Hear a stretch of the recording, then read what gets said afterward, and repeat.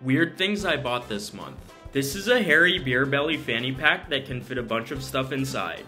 This is a donut shaped light that you can lay flat or stick against the wall. This is a silicone grenade ice cube mold that makes pretty realistic looking grenades. This is money toilet paper that has $100 bills printed on every sheet.